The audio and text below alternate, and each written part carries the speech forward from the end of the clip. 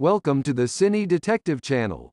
This time I will discuss a beautiful film about infidelity, love, loss and resilience that you must watch. Before we begin, make sure to subscribe the channel and click the bell icon so you will never miss out on our new updates.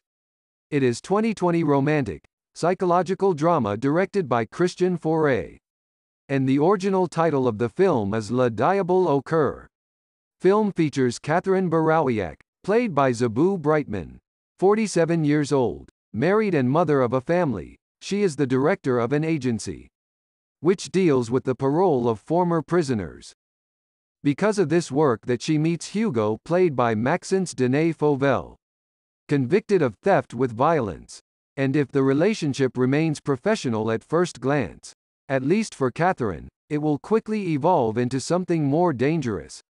Caught under the spell of this married woman, Hugo will try everything to seduce her, even if it means taking all the risks and confronting Alex, Catherine's son.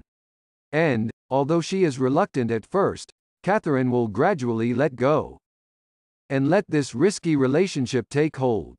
But she will quickly become aware of the danger that this relationship represents for her family and her marriage.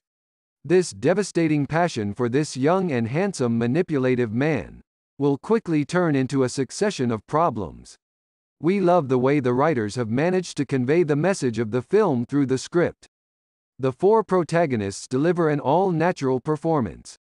In particular, Zabu Brightman in this role of a woman tormented by her desires and her dangers.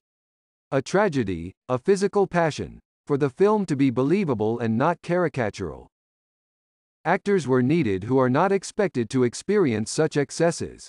And it is successful. It's a real tragedy with the toxic side of a relationship that destroys an entire family, which apparently seemed quite banal and normal.